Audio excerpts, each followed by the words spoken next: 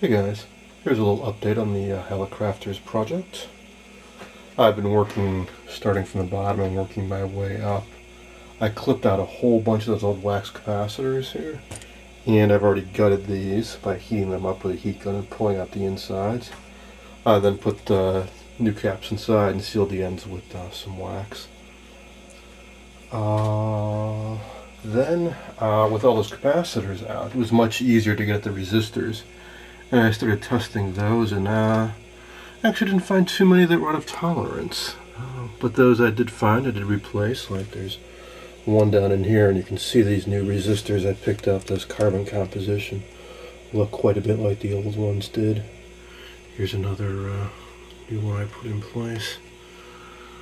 Oh, and here's one of the new rebuilt electrolytics I've wired back in. Now with these parts cleared out of the way, I decided to tackle that onerous task of working on the high voltage box.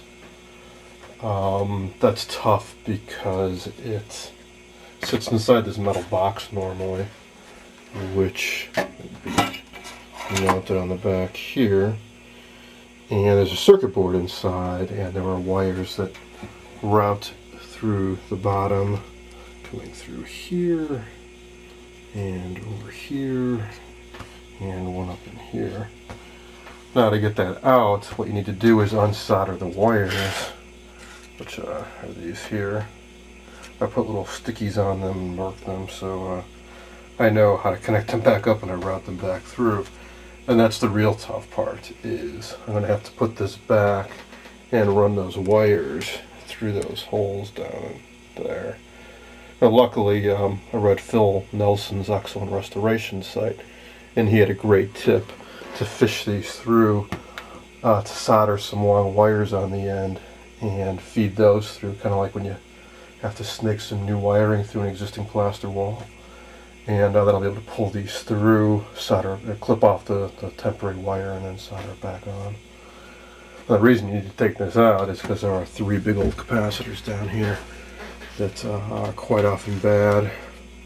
Now, because this is going to be so inaccessible, I'm not going to bother rebuilding these. You can see how much smaller the new modern capacitors actually are. So this is the one that replaces that guy. So just these 3 wax caps to replace. I'll check this one resistor. I think that's all. Oh, there's one more resistor over here. That's about it. So all that work just to replace 3 or 4 components.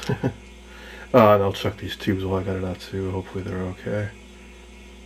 I'll pop it back in and continue on. I don't think it'll be too much longer now.